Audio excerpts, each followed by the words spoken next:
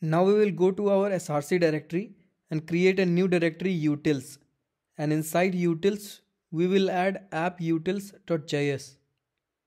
Now we will integrate all the logic of returning the array range inside a function named return pagination range.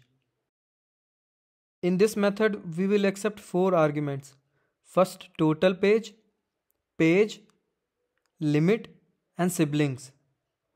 Now we will create a variable total page number in array, which will be 7 plus siblings, and we discussed it earlier, that we are gonna use to return the array range. So what was our first condition that we talked about?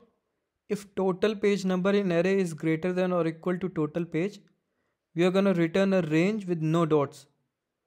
Now here to get the range, we are gonna import lodash as underscore and use underscore dot range method and pass the values 1 and total page plus 1.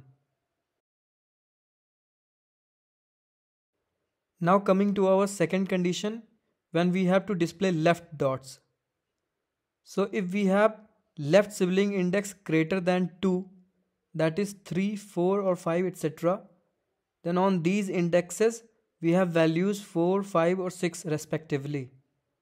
So if index is greater than 2, page will be greater than 3, then we will print left dot. Now what is left sibling index? So left sibling index will be page minus siblings. But what if sibling is 2 and page is 1? Then our value will be negative, so our code will break. So we will take max of page minus siblings and 1. So we will use math.max method to get left siblings.